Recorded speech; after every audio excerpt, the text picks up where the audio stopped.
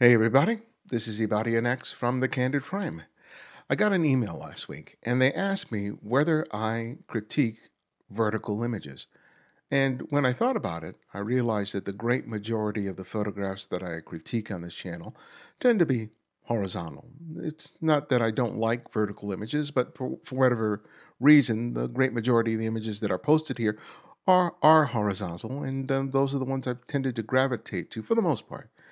But I thought it would be a great point of discussion. So that's what we're going to do today. But before I do, I want to let you know that next Wednesday I am going to be appearing on Scott Kelby's The Grid. That's going to be on Wednesday at 4 p.m. Eastern Time. I'm going to be a guest on the show to talk about my work and specifically about the release of my new book, Making Photographs: Developing a Personal Visual Workflow. So I'm really excited to be on the show.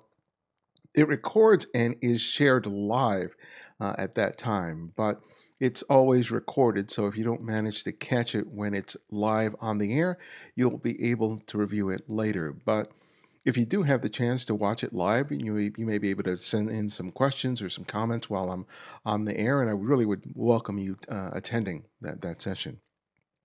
But let's get back to the topic. So here are the two things that I consider when I'm choosing to make a vertical image. And well, before that, there's a suggestion that's often made when the question is posed, well, when do I shoot vertical? And the best answer to that question is right after you've shot a horizontal. Because the choice to go from horizontal to vertical or vice versa really transforms what the image looks like and how all the different elements in the frame relate to each other. But that being said, when I'm choosing to go vertical, these are the two considerations that I make.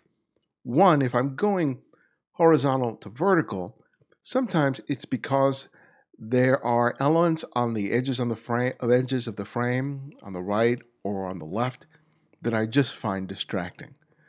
They're problematic, and simply orienting the camera in a vertical position eliminates those distractions on the left and right. It's a really easy thing to do for me, especially since I don't use a zoom lens, so I don't have the option of just zooming in and getting a more tighter composition. So orienting the camera vertically is the easiest solution for me in that case. The second is the scene itself has a lot of strong graphic lines, sometimes vertical or diagonal lines that I think can be sort of reinforced by orienting the camera in a vertical position because of the format of the frame. Um, Vertical lines and especially diagonal lines seem to be strengthened more within the composition when you go vertical as opposed to horizontal. And those are pretty much the two decisions or the two things I'm considering anytime I'm choosing to shoot a vertical. And I chose three images that sort of reinforce this idea of the elimination of distractions and building on the graphic nature of the scene. So let's take a look at these pictures. Okay, we're starting off with this photograph by Teresa Pilcher. This was made with a Sony A7 at 1/60th of a second, f2.8, ISO 1600. Now, here she has this photograph of this young girl running down this alleyway or narrow street in Japan. And you can see that this shot is very, very graphic. You have these repeating vertical lines everywhere.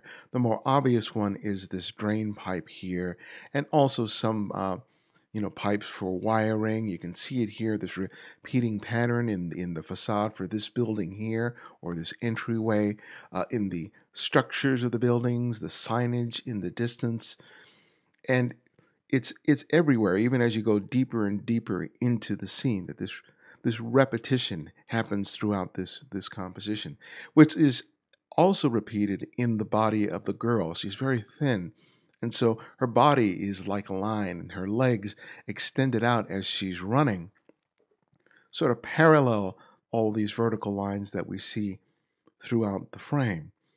Now, the choice to go vertical in this shot, because this is the long end of the frame, that alone sort of reinforces or emphasizes or accentuates the presence of these vertical lines. Those lines in that repetition would still be seen in a horizontal composition, but the choice to go vertical, I think, really strengthens the impression of those lines in the photograph. And then the girl herself is just a wonderful counterpoint to all these sort of fixed elements in the scene. As I said before, her body and her legs, they create a similar linear shape as the things that exist around her. But you have a sense of dynamism, of energy, of movement as a result of the fact that there's a slight blur of her foot. Her legs are splayed, and she is literally floating above the ground because Teresa got the shot mid stride. So she's launched from the ground, and her left foot is about to make contact on the ground, but she got it a beat before that happens. And so this verticalness that is everywhere in this shot, it just builds and builds and builds. The repetition of patterns and shape are a really important aspect of any composition that you're making. But in this one, it's especially important. Now, there are also a lot of diagonal lines that are happening here.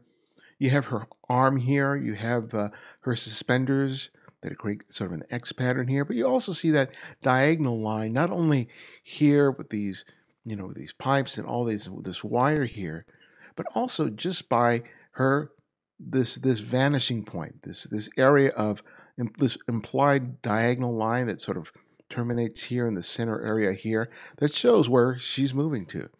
So you have horizontal, you have diagonal, you have vertical lines that are in this shot. And that's one of the reasons that I, as a photographer, would have done what Teresa did and shot it vertically. As you make shots, you realize that there are certain scenes that are really served by going vertical. Would this shot have worked just as well going on horizontal? Maybe it would have, but I think that the impact of these vertical lines would have been lessened had that been done.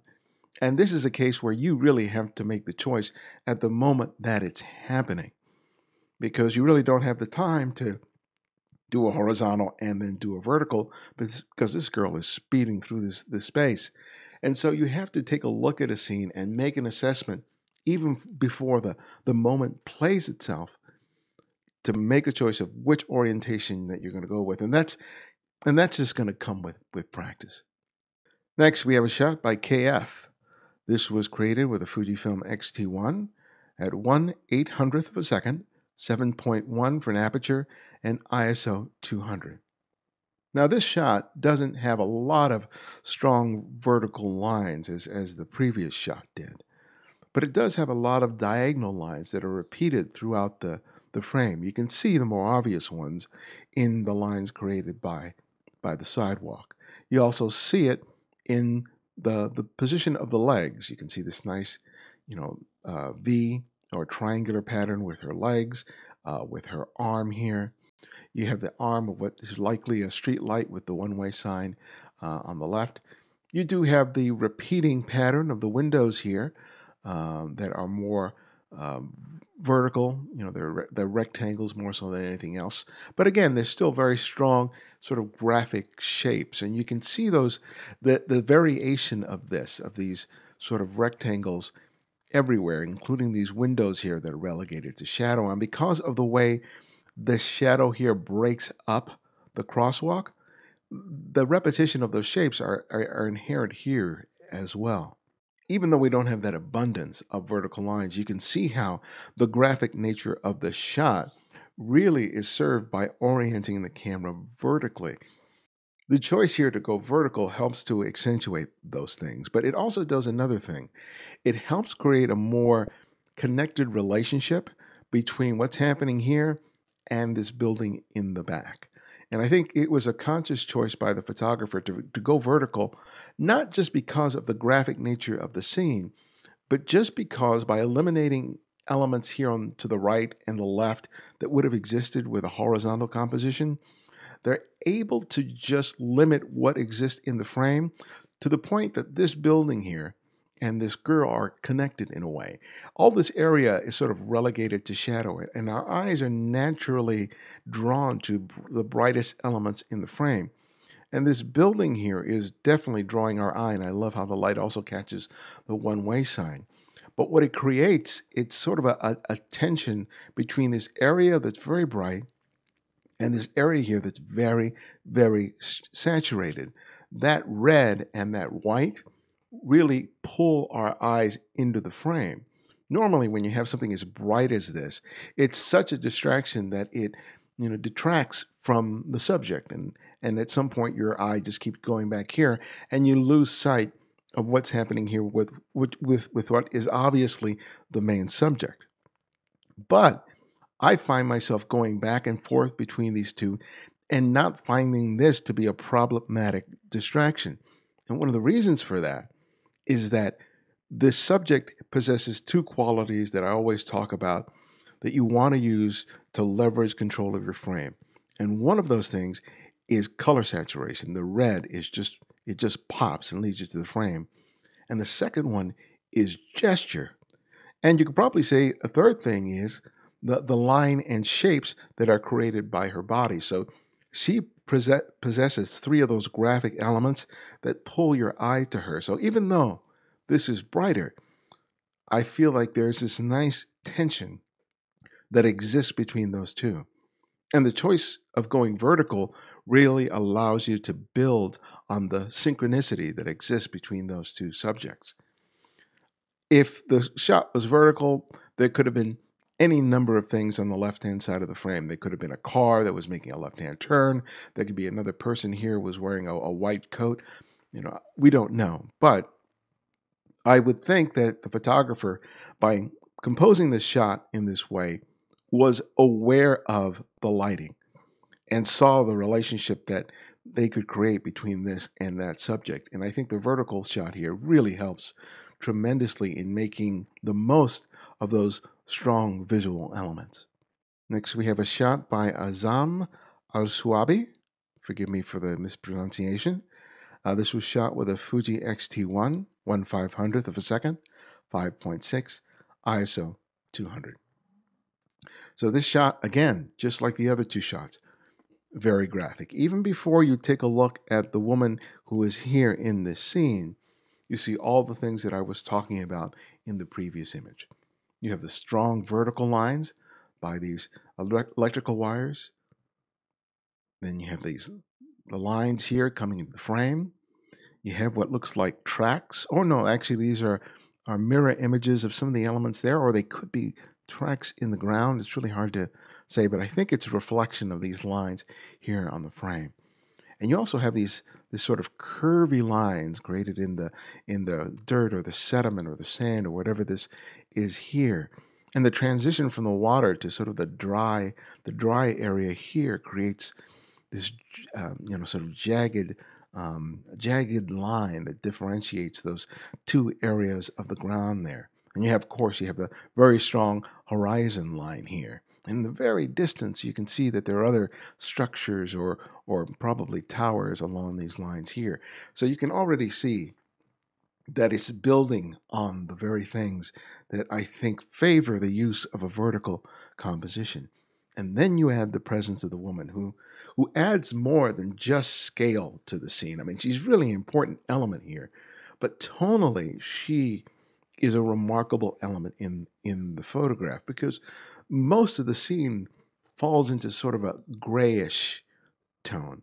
But because of her dark clothing, she becomes the highest point of contrast in the composition, and we go directly to her as a result of that contrast. And her shape is more sort of curvy, softer. These things are very hard, distinct, sharp lines. Her shape, because of the clothing she's wearing, is very, very soft. And the only sort of definitive lines exist in her hand. And you can just see the separation between her fingers in her hand. And the shot just comes together really beautifully as a result. Again, the choice to go vertical accentuates all the things that are happening with these vertical and in diagonal lines, and of course the strong horizontal line here. And I commend Azzam here for making sure that he composed the shot so that her head was not cut off by the horizon line. It falls just below, which is a great, great observation in terms of him putting together this frame. Because of the clothing that this woman's wearing, you don't get the advantage of the splayed legs or arms that we saw in the previous two shots, but her overall shape is a really nice counterpoint to all the strong, sharp lines that exist elsewhere. And you can really see how these compositions are really strengthened by not simply making a horizontal shot. Yeah, you could crop it later after the fact, but you lose resolution, you lose detail when you have to crop uh, a vertical out of a horizontal frame. So it's really best, to shoot both if you can. But more importantly, I think it's important to observe a scene and to think, how can I make this shot better? Will doing a vertical serve what I'm seeing better, or horizontal? And if you're not really comfortable or you haven't gotten acclimated to seeing with that much care, what I said before really applies. Right after you shoot a horizontal, shoot a vertical and compare the images, and then see over time when your shots benefit from going vertical as opposed to horizontal. Um, Sometimes neither shot will work, but it will develop your eye for when it does. And when you see a moment that really is served by making that choice, it'll be so obvious to you and you'll be glad that you did it. All right, thanks for watching. My book, as I mentioned before, Making Photographs, is now available for purchase. And in it, I discuss all the principles that I discussed in this video and in my workshops and my presentations. And you can get it for 40% off the list price when you go to the Rocky Nook website and use the promo code Pirello40. You see the link right here somewhere, and use it and use the discount. And if you like the book, please write a review and let me know what you think. And The Candid Frame is my podcast, which I've been doing for the last 13 years. And our most recent conversation was with the National Geographic photographer Mark Thiessen. And he's done some amazing work in studio, but he's largely known for the work he's done documenting the work and the lives of wildland firefighters, of which he's one. It is a fascinating story, and you'll learn so much about what's involved in firefighting in wildfires, which are a completely amazing phenomena, and what it takes to be able to photograph them. So check it out by going to thecandidframe.com, or I do share the videos here on our YouTube channel. And if you want to contribute to the Candid Frame Flickr poll, all you need to do is go onto your computer, go to Flickr and search for the Candid Frame and just ask to be added. If you try to do it on your tablet or your phone, you're going to get a message that this is a private group and it's invitation only. That's something that only comes up if you're trying to add yourself using your tablet or phone. If you go on your computer, you won't have the issue. So please join. I usually get to that once a week, and then you can contribute to the thousands of people who upload images every week. So thanks again for joining me, and we'll see you next time. And if you like what you're seeing here, give us a thumbs up and subscribe. No, see you next time.